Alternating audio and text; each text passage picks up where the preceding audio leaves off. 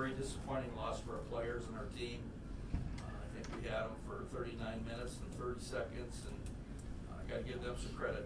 33 came up with 2 big threes in a row on us, and 24 hit the last one at the end of the game to put them ahead. We had a player, Gabby Lamer, came back and hit a 3 to tie it for us, and they just weren't to be beaten. And but like I said, I was extremely proud of the way our players played. When we lost Miranda here at the 3-minute mark left to go in the game, that was a huge factor in the ball game, because now we lost our inside presence and had to put in a guard in her spot and hurt us on the boards and some of those other things. So that hurt. Very proud of the way we rebounded.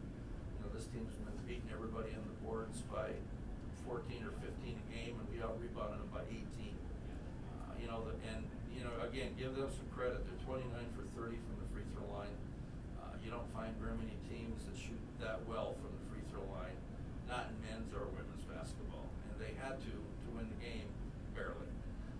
So, like I said, I'm very proud of our players. These 2 in particular. Good news is we got them back for another year.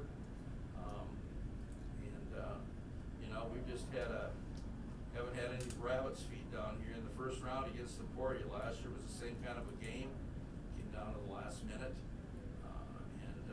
They hit a shot with 45 seconds left, and we threw the ball away. And obviously turnovers hurt us in the game.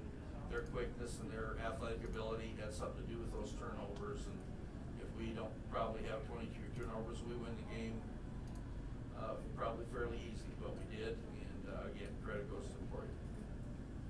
Questions? Stephen Coleman from the Emporia Gazette.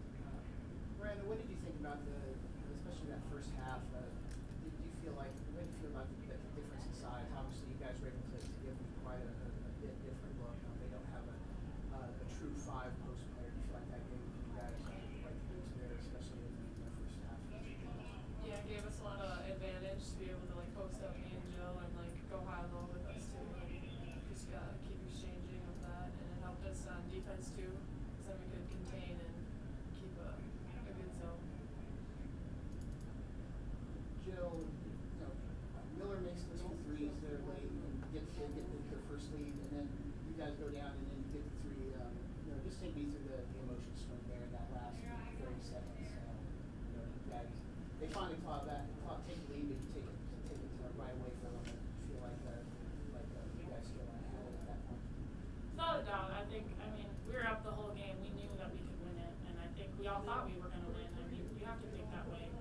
But last 30 seconds, obviously it stinks, and they hit those big shots at the end. But then we hit a big one, and then they hit one more. So just if we had a little more time, maybe we would have had it. You alluded to in your opening statement. Just talk about how impressed you are with the way your team battled. Obviously, the rebound margin. Emporia State's been near the top of the country all year long. That's been one of their hanging the hat points, and for your kids to come out and put up with that kind of display on the Northeast, what does that mean to you as a coach, especially since you have so many that, like I said, aren't doing that? Well, that's one of the things that we kind of hang our head on now.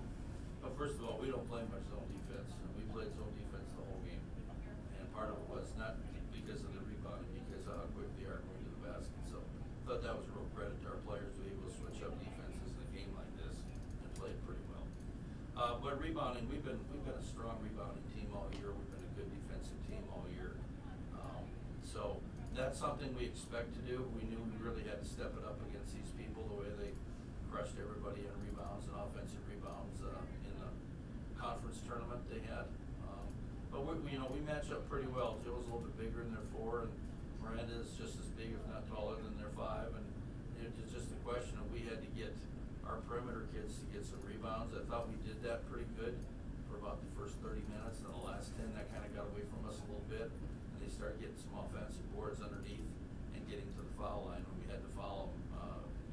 As far as putbacks are concerned. But in our league up there, a lot different than this league in the fact that a lot of teams up there play with your typical 5 and your typical 4 type players, where almost all these MIAA teams that run the dribble drive, which they almost all do, depend on 4s that step out at the 3-point line and dribble and things like that. But at the same point in time, they're probably not great at low block defense and posting up.